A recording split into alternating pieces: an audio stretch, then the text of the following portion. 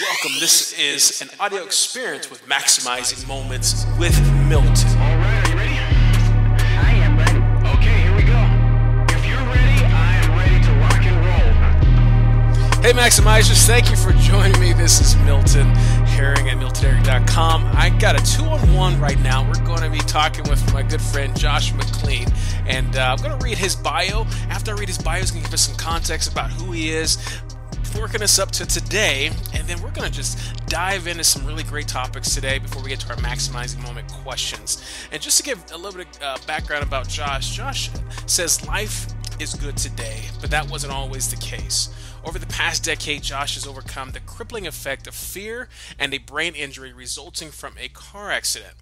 His success proves the small actions and a strong mindset can spark powerful transformation, eliminating the feeling of being drained, conflicted, confused, and hopeless. Josh has spent 15 years in finance and strategy, managing highly engaged teams and holding management positions across iconic brands including Nike, KinderCare Education, and Ameriprise Financial. His recent book, Catalyst, Ignite Your Spark Within to Achieve Powerful Transformation, brings his signature blend of humor, passion, candor, and poignant personal experiences directly to the lives of restless achievers looking to create a more fulfilling life. I love that bio, and I can't wait to hear a little bit more about you, Josh. And if you want to kind of give us some context and catch us up to today, love to hear it. Yeah, well, I'm so glad to be on your podcast and talk to fellow Maximizers. So my journey, I would say, it's a journey of both kind of redemption from rock bottom and also one of just a windy path. Definitely started out in my youth, very clueless, very unaware of what I wanted to be, where I wanted to go, and hit rock bottom. And in that discovery of just who I was, I attempted to find that without really identifying and wrestling with those demons, if you would, that were holding me back. So what I'm passionate about, what I'm on fire about today is really helping individuals not just goal set and figure out those plans that maybe they want to achieve in their life, but really focusing on identifying their fears that's holding them back. Because I believe that fear is a hidden epidemic that's infecting millions, and it's silently robbing us of our full potential. So for me, I'm a one-man show about conquering your fear. It's not about eliminating fear.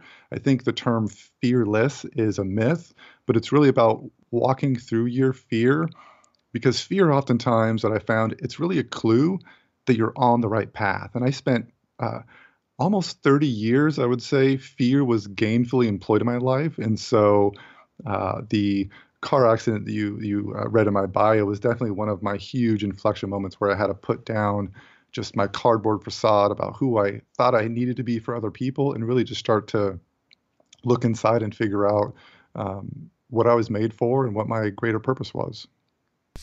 I think, and I'm going to just really hammer into Maximizers, like, when Josh is talking about fear, when you're talking about fear, Josh, it really is, it's I don't think you can ever get past, like you said, fearless, I think, is a myth too as well, because you'll always come across that feeling of fear in everyday life, in different situations and moments in life. And it's the choice and decisions we make based on the preparedness we either assume to have, or the direction we need to find out where we need to go next. And like you said, it's a clue a lot of times on where we need to go, especially when stuff is outside of our comfort zone, or we're just not feeling it, like, oh, this is different than normal. This is not what I used to do.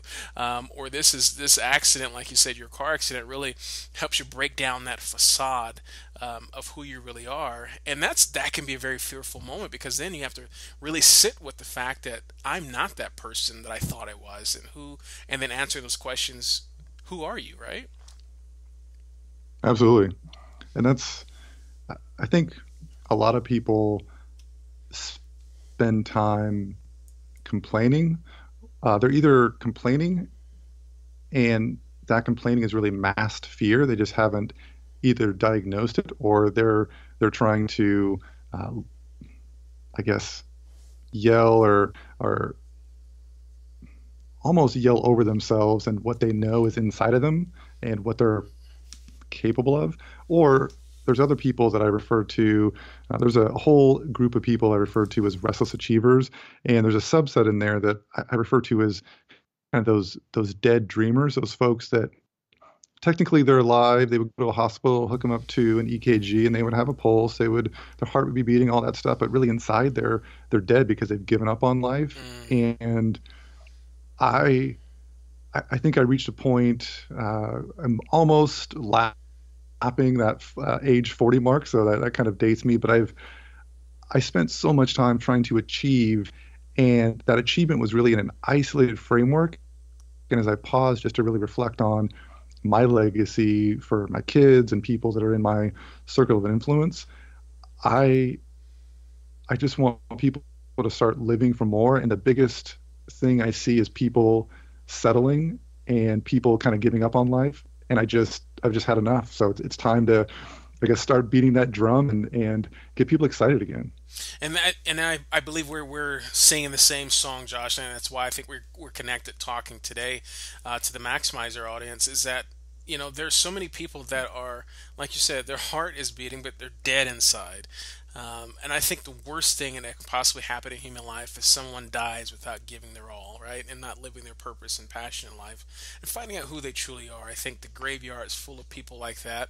And I think you and I have that same understanding that we're inspired to do this to help people like you, for you overcoming fear, and bypassing that crippling effect, and myself having people see the moments that come in their life and how to maximize them versus minimize them. So let me ask you this: can you walk me through, Josh, your car accident experience, and right after that, leading up, you talked a little bit about the cardboard facade, but leading up to that, what life meant, and then shortly after that in recovery, I'm sure, really the transformation mindset that happened within you. Yeah. So I was working for a large healthcare company at the time, and I had, in my mind, prescribed a path, very intentional, very structured, thinking this is what I have to do. I have to reach this milestone, complete this project in order to get this promotion, and really be on a track to externally have a certain title and a certain amount of money coming in on a paycheck. And that really resonated back to around 2004, 2005, when I kind of stumbled out of college, is what I say, and I didn't have a goal, didn't have a purpose, and I looked around and I identified measures of success. And those measures of success, there was three of them. And while they were good because it got me out of that current moment, they were all externally based. And so I spent 10 years really trying to check a box for other people because I thought that's what success looked like. So I was on that path, and there's a lot in the middle, a lot in between. I was running for my voice. I was kind of masking this fear, trying to play big a little bit on the outside, but inside I was small as a mouse. And that all came crashing down on my car accident. I believe it was a Tuesday. I was driving after work. It was sunny outside and just got rear-ended. I came to a complete stop. A few cars ahead of me had stopped, and so the vehicle behind me did not see it, that traffic had stopped, and so just got smashed. And that was a journey of over 3 years of recovery from visual kind of impairment. So now it's difficult to read in certain situations. Definitely a lot of muscle recovery and concussion. So those took short-term disability from work, and I spent many months just laying on the floor in pain. And while that was just brutal from you would never want that experience for anybody that you like or your loved ones, it forced me to break down and dissect who I was. And I could no longer hold up that facade of who I thought other people wanted me to be.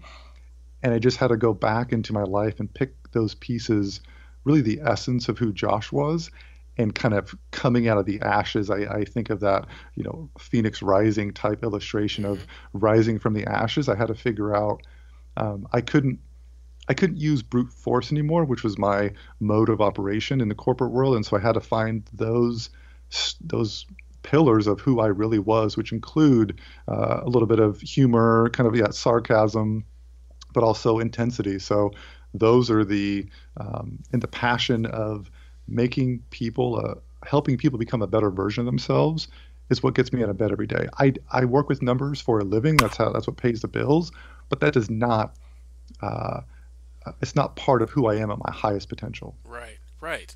And I think a lot of times can get confused that, hey, what I'm doing on a daily basis is who I am. But really, you're talking about, again, yeah, you may be called to your work or job or whatever your career you're doing, but I guarantee you there's so many people that are listening today that are finding that their roles, their careers, their job are just masking the voice, like you talked about, that's keeping them from being authentic and echoing their true identity, echoing their true message to the world and to the masses, and like we're doing today.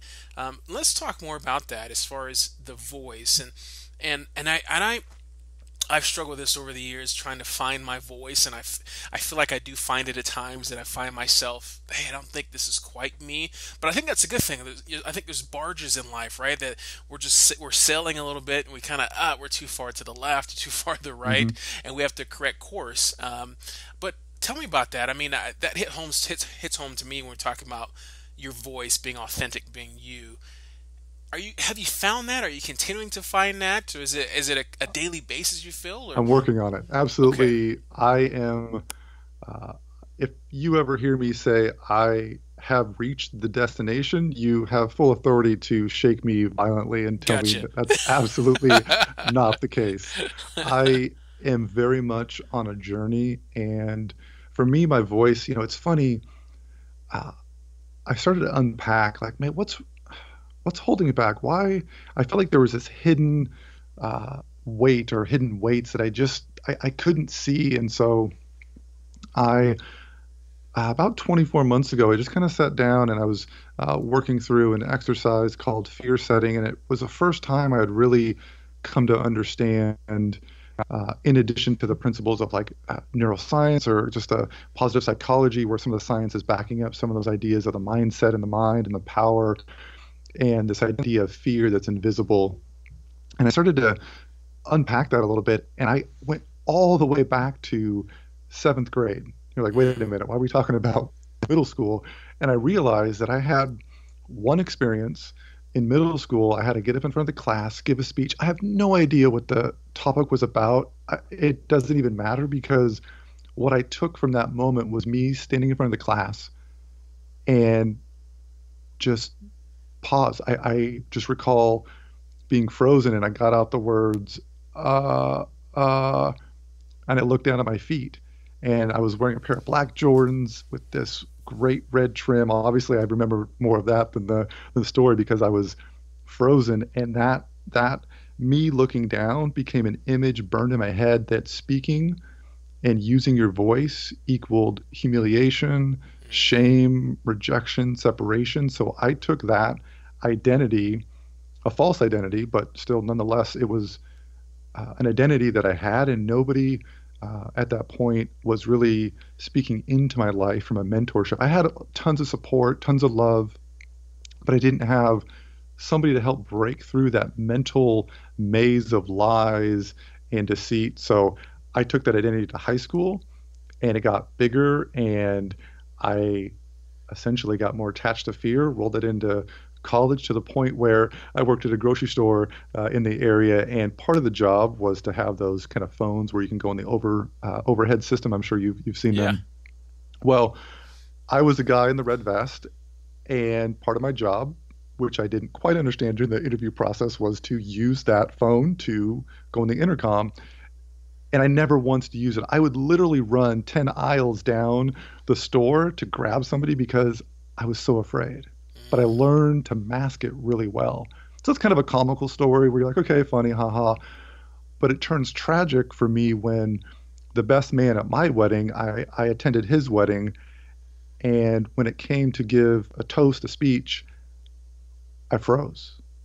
And I found myself looking down at my feet, attaching shame, humiliation. So instead of rising up and talking about the journey that I had with this guy for over 10 years, I froze, and that regret still lingers in me today. So through the journey over the years, I've slowly started to unpack that. In the last 12, 24 months, I've gone from trying to minimize or neutralize or eliminate fear. I realized that freedom comes through fear, not by eliminating fear. So I've found myself trying to turn to that thing or that experience or that whatever it is, and almost running to it as if I'm not afraid. We'll play chicken, because in the last 12, 24 months, the most exciting conversations, the most exciting experiences have come when I've turned 180 and ran to fear. And that's kind of the exciting part, is I'm on this journey. I have no idea where it's taking me. I'm giving my first conference speech of 2019 on the topic of fear, and who knows what that's going to lead to. So we're all on a journey, and everyone has to find that one thing that is holding them back. They do. Wow, thanks for sharing that.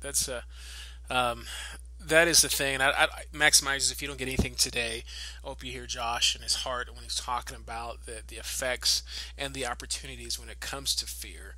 I think it's amazing. I think we can really grasp that and really understand the information that gets input into us through the so-called fear. We can actually develop at a higher level and succeed at a higher level, because now we're understanding a little bit more about ourselves and the situation, circumstances around us too. So thank you, Josh. I appreciate that. Yeah. And I think we could talk probably the rest of this podcast, but I do want to, on that topic and just life in general, but I do want to get to our maximizing moment questions, if you're good with that. Absolutely. Awesome. Well, Maximizers, we got our questions. We've asked Josh the same, and he's going to give some insight on what it means to maximize the moment. So we'll start with the first question, Josh. Would you give me a favorite quote and explain why and how it helps you? Yeah, the quote that I pulled was from The Slight Edge by Jeff Olson, and it reads, "People who live with huge, vivid, clearly articulated dreams are pulled along towards those dreams with such force, they become practically unstoppable."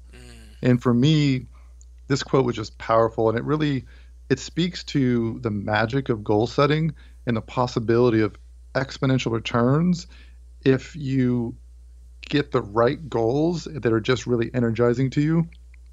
And I have combined the idea of this goal with minimizing fear and walking through fear. For me, those two things combined have really been part of my acceleration the past 12, 24 months. Wow. And Max, I'll read that quote. It says, "People who live with huge, vivid, clearly articulated dreams are pulled along towards those dreams with such force, they become practically unstoppable." I love that picture. Thanks, Josh, for sharing that. Absolutely. My next question for you, Josh, is provide a moment where, when looking back, you let slip away and it impacted your life at some level. We'll touch on it. I think I touched on it a little bit earlier, but I would say for me, the biggest moment that, to some degree, I'm still almost trying to make up for, or kind of pay back a debt, if you would, is back in high school. I entered high school with no self-confidence. I really didn't know where I was going. I had played basketball earlier, but then I through some knee injuries and just the skill level, I just wasn't able to compete. So I was naturally good at math, and along with the ability to infuse dry humor and sarcasm strategically, I became kind of a class clown, a little bit of a nuisance to the class. So my teacher pulled me aside one day and said, "Hey, listen, I'm not able to teach you everything that you can learn. I want you to go take classes at a local university." And being in 10th grade, barely able to walk down the hallway without being afraid, the idea of going to a college campus, it literally did not compute. I just could not fathom it. So instead of going towards my fear and my full potential, I ran towards drug and alcohol, and that really became my identity through high school and college. So when I say I stumbled out of college, I look back and I started to kind of hit rock bottom, and I realized, wow, I missed out on such a huge opportunity. And that's been part of my mission the past 10 years, is to almost go back and try to make up some time, if you would, or just discover how much potential is still inside Josh. And that's still a question that I'm working on answering every day. Wow, thanks for sharing that. I appreciate that. Um, Josh, have you ever had a time where you knew there was more for you to do in life or accomplish, but were in a position or job or career that you didn't quite line up with? How did you maximize that moment? Yeah, I would say for me, when I came out, try to figure out where I wanted to go, and my career wasn't going where I necessarily wanted to do. I realized I was kind of still clueless. A friend asked me one question that it still sticks with me today, but if you could spend your day doing one thing, what would it be? And I said, work with numbers. And I realized that my current job was indirectly working with numbers, but I could go deeper into that. So for me, latching on to that idea and just seeing how far it went was a huge uh, accelerant to my growth. I jumped from grocery into financial services, became the youngest district manager kind of in the local area for Ameriprise Financial, and continued my journey to get my MBA in finance and a chartered financial analyst certification. So that one question propelled me for many, many years. That's awesome because I hear that when people if you latch onto one thing, just grind it all the way out, follow it all the way through, you find yourself really at a level where you can look at other peaks, right? You climbed one peak and you can say, oh, there's another peak over there. I like that What else is peak. out there? Yeah, Right. absolutely. But if you never climb, you'll never get to see that there's opportunities elsewhere. So I think that's awesome that you're sharing that. Thank you so much. Yeah. Do you have a story, Josh, of a time that when maximize the moment was important or meaningful to you? Yeah, the one that sticks out to me, about 3 years ago, I was uh, found a landing place after my car accident and was with a really good leadership team, company that had believed in engagement. I was just having fun. I enjoyed the work. We were just on a good path, and I realized that I could be comfortable here. I could, I don't want to say necessarily retire there, but I could certainly have another, 5, 10 years of runway and have been comfortable. But deep down inside me, I kind of had that idea of there's still something left to do. There's still something left to achieve. And so I ended up, I guess, taking the risky choice and leaving that particular job to go explore a new career, but also explore the idea of what is it that I'm looking for? What is it that is still in there that it's like scratching at my soul almost? It's not letting go. And for me, the one question that got me out of that comfort zone was asking myself, what would I regret?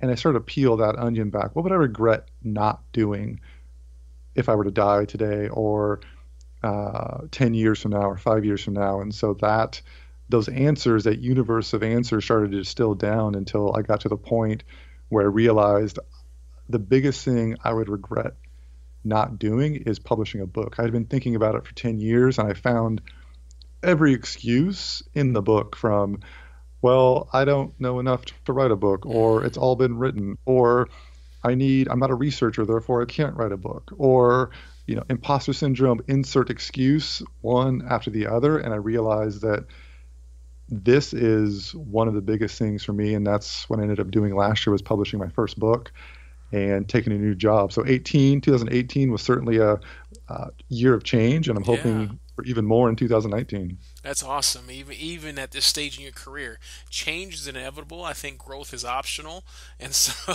Yeah, that's so true. you're growing in this process. That's amazing. Um, I really like this question because I get various answers. But how would you define a maximizing moment, Josh? It's a good question. I was thinking about that, knowing what was coming up. Uh, and I think of a maximizing moment as a situation where you're willing, you choose to overcome your limiting beliefs and you step through fear and you really start taking that next step towards a meaningful goal, even when every part of your body and your brain and your soul says, well, you know what, staying comfortable might just be the better option. And that idea of maximizing speaks to the quote that we talked about before. Just you attach that goal and you just start, instead of taking one step after the other, you're almost taking 20 steps after the other because you're leaping like a kangaroo. Wow, that's a good one. I love that one. Taking every step, every part of you, even though it wants to be comfortable, it says, "Nope, I need to push through this." We're not doing it. Yeah. Yeah, I love it. I love it. Love it. Love it. The next thing is our maximizers are all about these impact. We're all about immediate action steps, and I know you have some, Josh. Can you give me 3 immediate action steps to take for a person to maximize a defining moment in their life?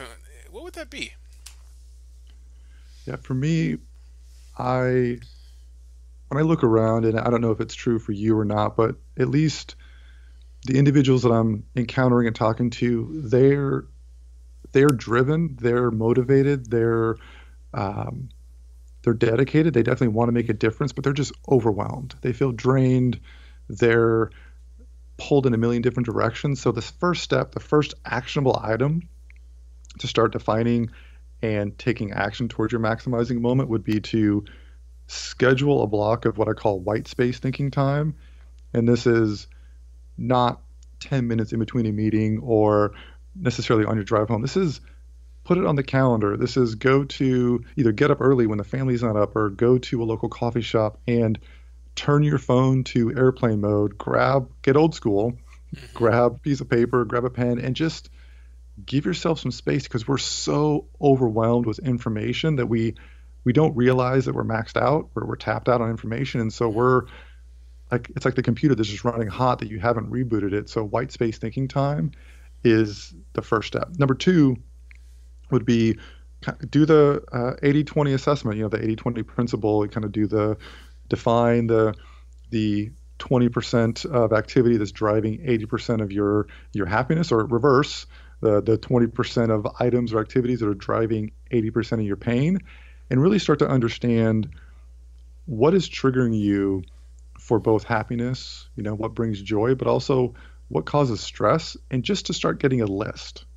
And once you have that list, you can go to step 3 and start getting very tactical on answering the start, stop, do. What should you start doing more, or start doing, sorry. What should you stop doing? And then what should you do more of? So for me, I do okay drinking water, but I should certainly start doing more of water intake. Exercise is a good one. Maybe you exercise 1 day a week, but you should do it more. Or write your kids, write your wife a note, not just on Valentine's Day or birthdays, but once a week. Slip notes in their lunch boxes, whatever it may be. But that getting to that very tactical level where you don't have a laundry list of 100 things, you get 5 things and you start getting really good at those, they become habits. And then you go back to the list and you start grabbing some more, and eventually you look back and you say, I don't know how it happened, but just by taking that very next step, I was able to create momentum that well exceeded anything I thought possible. Wow, I love that. Schedule a block of white space thinking time. It just almost makes me want to take a deep breath, right? I think that's where we're at, and cutting away from that work and technology, and then performing that assessment. I remember sitting down with a life coach once and telling him how much more I wanted to do in life, and he challenged me. He says, write down everything that you do right now, and I guarantee you have enough on your plate to do what you want to do. So, and I was like, oh man, he was so right. After I did that exercise, that I was already wrapped up in so many things that I can give more time and attention to and assess to. So, like you said, start doing or stop doing or do more of. And so, And that was a powerful moment. And that's cool. And I think, telling someone locks you in emotionally Yeah. with accountability. That's great. I appreciate that, Joshua. Thank you so much. I've enjoyed our conversation today, and I always want to leave our maximizers, with some parting words or comments and instructions that my guests might have and they want to share. And I'll leave this time for a couple minutes that you can kind of share and give your parting thoughts. I'd say, we've covered a lot of ground today. So my biggest piece of advice is to really find one thing to put into action. I don't care what it is for you. Everyone that's listening is at a different spot in life, whether it's around fear or white space thinking time. But just find one thing and do it well. And that's going to give you some new perspective, and you'll start to understand that change is possible, and start to believe more in yourself, and even start to encourage others around you. So that's my biggest piece of advice, is just find one thing that you need to take action on. Awesome. That's it. Well said, Josh. Maximizers, I really hope if you listen to this again, take some notes. There's so much good nuggets in today's conversation with Josh, and I appreciate his time in giving us today, and I hope you give him some love on social media. So where can they find you? If my audience, Maximizers, wanted to find you, what are you promoting right now? Anything that we can tap into? Yeah, you can find me a few different places. One is at my website, catalystignite.com. I have a mini course if you're interested in identifying and removing roadblocks. I can definitely hook you up there. Also on Facebook you just type in Josh Catalyst and I'll pop right up. Otherwise, you can also grab my book on Amazon. If you type in Catalyst Ignite as well, it'll be either the top or the second list. But those are really my big places that if you want to hang out and interact and say hi, definitely stop on by. Wonderful. So, Maxwell, we've got catalystignite.com, Facebook, Josh Ignite, Catalyst, and then on Amazon. Grab his book, guys. Ignite Your Spark Within, Achieve Powerful Transformation. Looking forward to reading that as well. Thank you so much for your time, Josh, and giving Maximizers some good words of wisdom and nuggets to hang on to. And Maximizers, my prayer and hope is always that every time we do these episodes, that you will continue to live your best life, and I will be able to continue to help you maximize any given moment in your life towards success. God bless you, everybody. Thanks, Josh. Appreciate you. Thank you. Thank you. Bye-bye, all. Hey, guys. Thank you for joining on this fire episode of Maximizing Moments with Milton. Please join me at miltonherring.com. Sign up for my email digest. You get it weekly in your inbox, fire in your inbox. Thank you for sharing, listening, and commenting. And again, God bless you guys.